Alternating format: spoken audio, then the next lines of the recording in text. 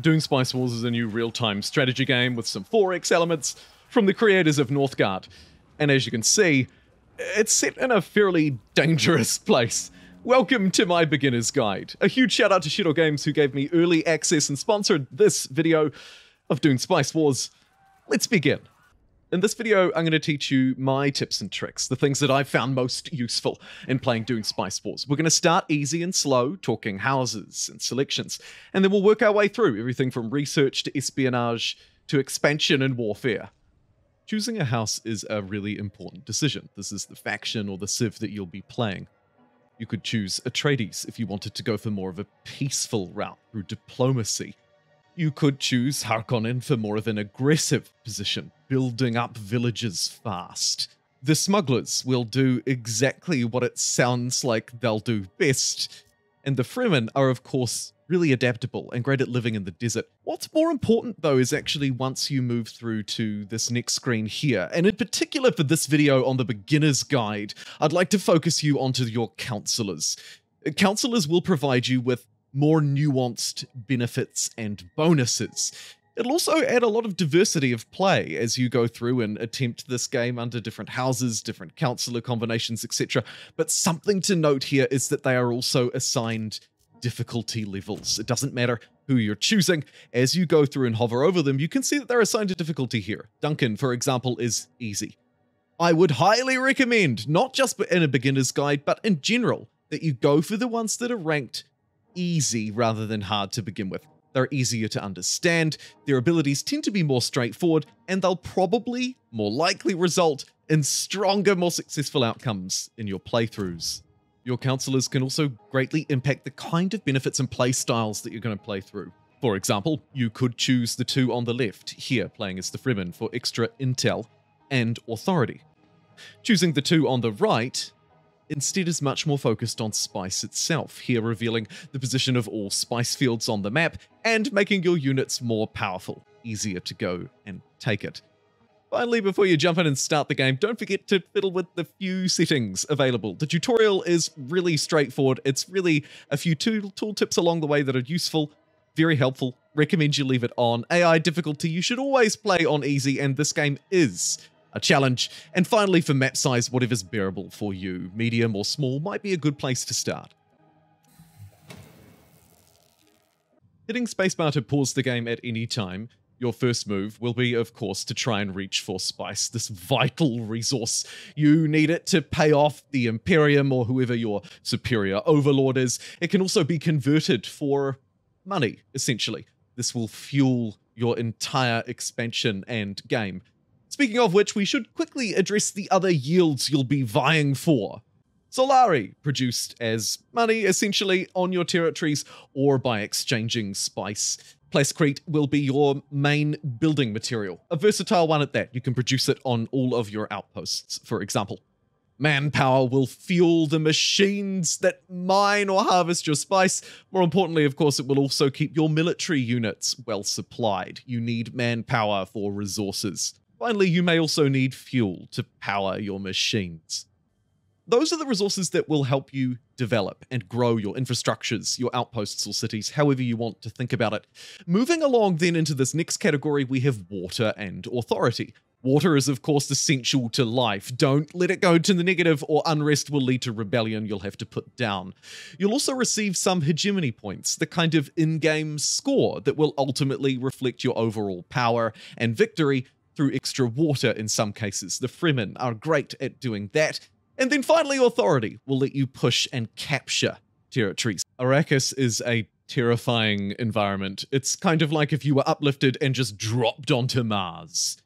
It's a difficult place to exist, but we need to go out and figure out what's here. So the first thing we should do is send our scout or our Ornithopter out and see what we can find. You can put it on auto recon, and the auto recon does a great job at plotting out territories and finding discoveries that are really useful. We won't be able to do much to our city, our capital, until we reach 2000 hegemony, so in the early game it's more about exploration and grabbing nearby territories, particularly those that have this crucial resource, the spice field. As soon as you've found a spice field, your mission or objective should be to take it. That's where the military comes in. you should start to recruit some military units, expending mostly just your money and manpower. I'd recommend building at least 2 troopers and then moving through for one of your ranged units, or whatever it may be. These will vary depending on the house that you're playing. Finally, starting to build a second scout unit is very useful. You may not always need it, particularly if you've found a spice right nearby like I've got here, which you should have, but it's useful to have. They can also provide yields by researching things later down the line, so we'll get 2 of them online and out to explore. We can adjust the game speed at any time up here by left-clicking or right-clicking, up, down. Here I can see, though, thanks to my scout, that this territory next door, this outpost, has 2 militia units defending it. Probably means that my 2 highly trained troopers can take it down. Just to be safe, though, I will produce a ranger first. With 3 units in tow, it's time to go, and unless you're playing as the Fremen, and even if you are, it's still a danger. The desert is a very dangerous place. We have to keep an eye out for giant worms that will come out of the desert and swallow me whole. So I want to try and stay on solid ground like this as much as I can.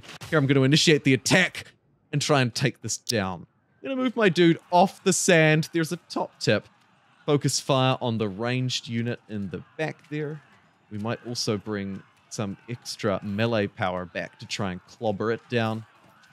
This guy will take out this guy easily, and the territory will be mine.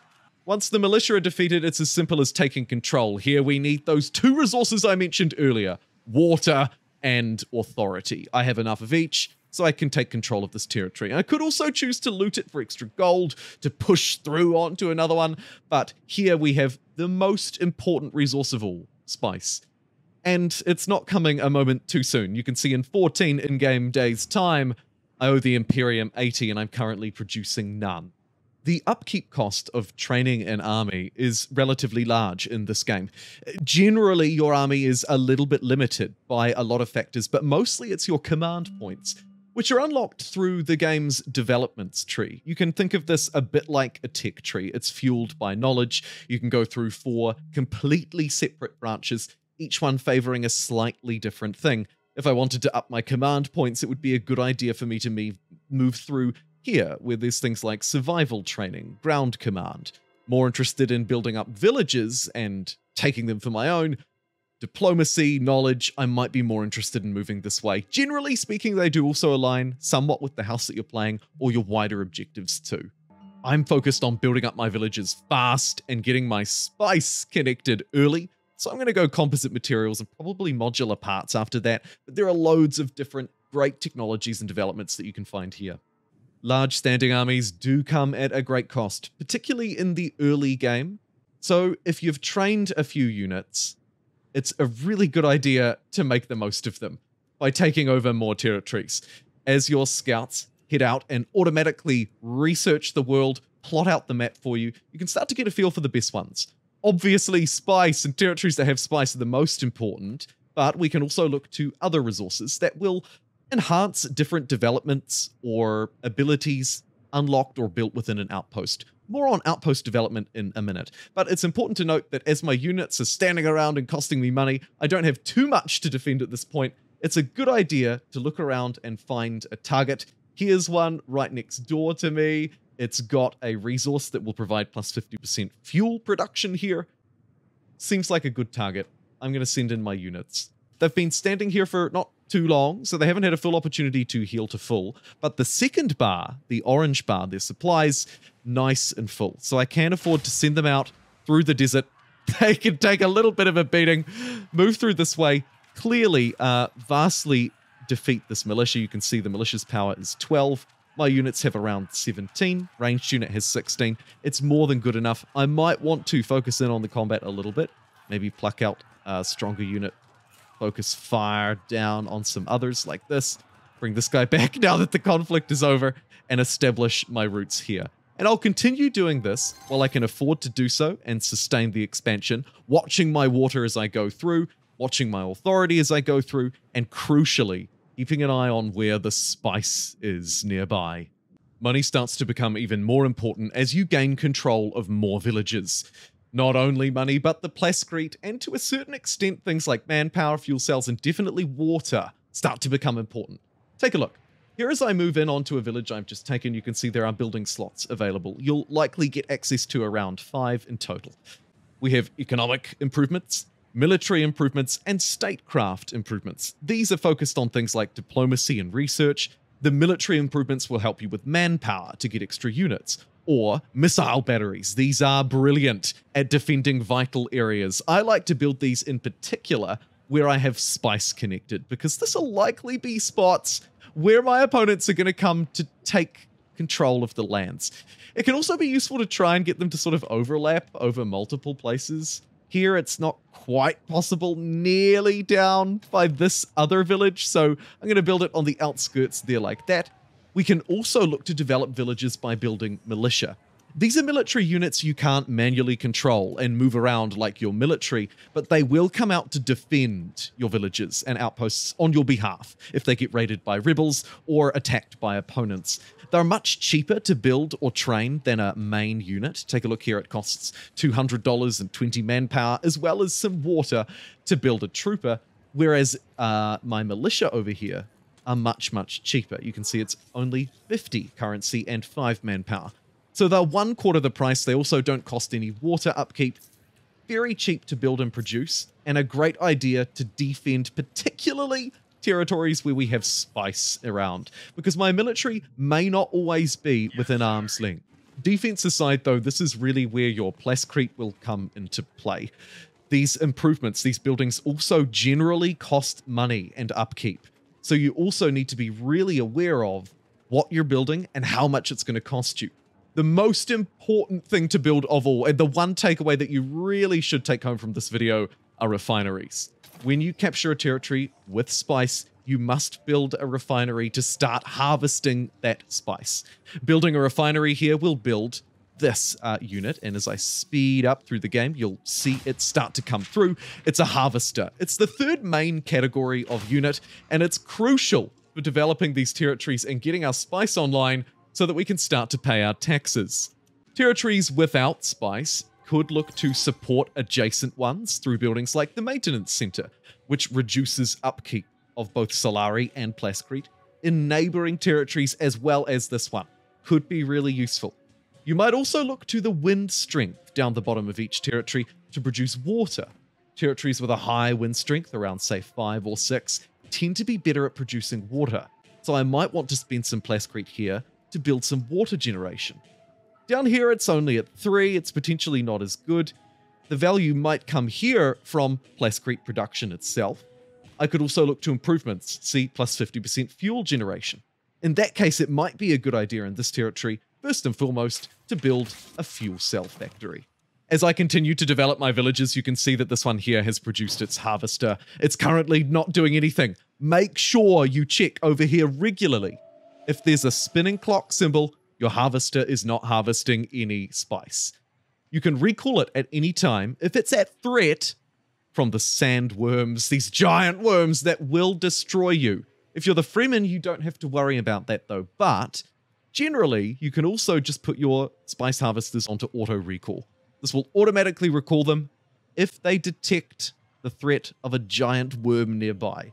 It's useful to have, but note that they won't automatically redeploy again, so just keep an eye on them. Make sure that they are out and deployed and earning you spice, and then you can head up here to the top left and adjust your spice to Solari trade-off accordingly.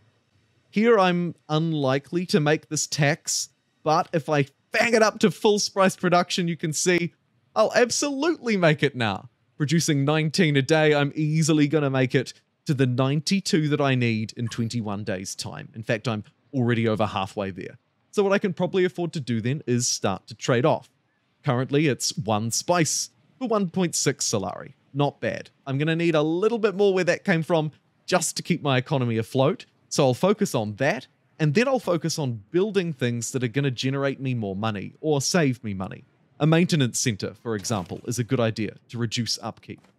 Periodically throughout the game, the Landsaard will be in session. You can think of this kind of akin to a World Congress, but really at the extreme level. This is a very interesting mechanic that really sets Dune Spice Wars apart. Here you'll particularly benefit if you're playing as the House Atreides, or if you're playing as Harkonnen. to a lesser extent, particularly if you're playing as the Fremen, for example. You can spend influence or your overall vote to influence the game in major ways. You can see penalties or benefits can be applied to overall production for everybody. Targeted trade-offs can also be impacted on people using votes. It gets more powerful as you progress through the game, through different chapters of the development of the world as well. It's a powerful way to spend your influence, unlock units, and put really harsh political penalties on your foes. Over on the right-hand side of your screen, you'll notice these three main panels. The Council that we just discussed in the center. On the left, developments, the technology tree, essentially, in this game, if you want to think about it that way. And then lastly, we have espionage. This is the third main panel here underneath the operations screen.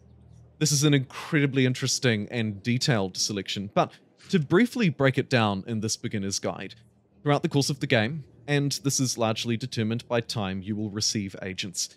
You can place these agents in slots to infiltrate enemy houses, gaining you bonuses to different productions and getting better intelligence over them throughout the game.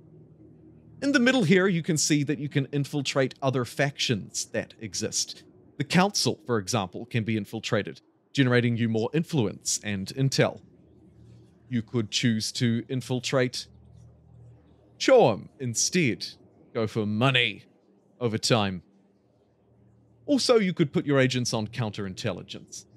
Take notes as well that your agents are unique, individual. This one is a psychologist, for example. This agent produces 20% more intel.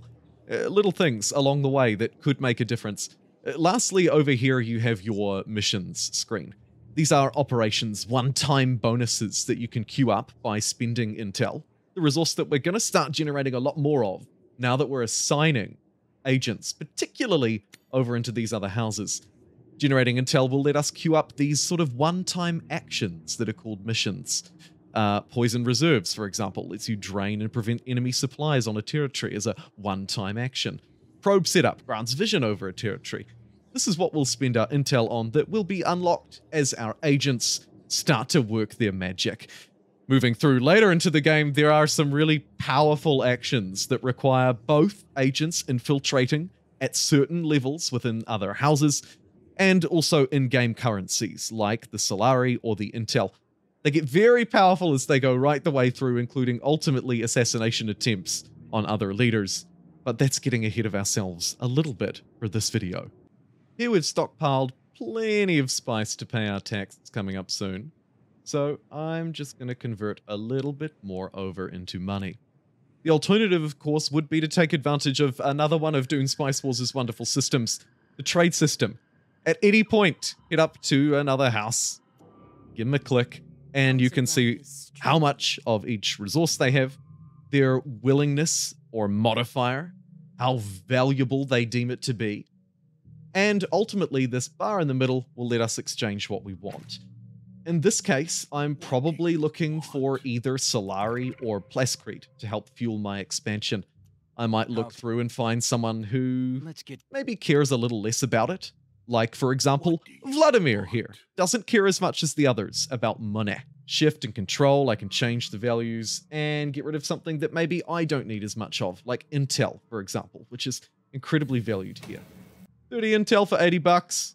It's done, and just in the nick of time, because my economy is struggling a little bit. Let's take advantage of these units again, now that I have enough water to actually take this place once my units destroy the militia that are defending it. We should be good to go. That water, of course, thanks to my other villagers. Don't just focus on expansion, though. It's not just the other houses you have to fear. It's also the constant threat of sandworms popping out of nowhere, and rebels and militia factions as well, local raiders, so to speak. They will absolutely disrupt things that you've already taken, so you will need to have some military on standby, and ideally some militia trained in your territories as well, to try and prevent some of this from taking place if you can't afford the missile batteries to help too. And that concludes my beginner's guide here, my entry-level tips, my starter tips to get you rolling in Dune Spice Wars. Thanks again to Shadow Games for sponsoring me to create this one video. Lucky for them, I really like doing Spice Wars, and I'm going to keep playing it, so do subscribe if you'd like to see more. I'll be live streaming here on YouTube and Twitch. I'll see you next time.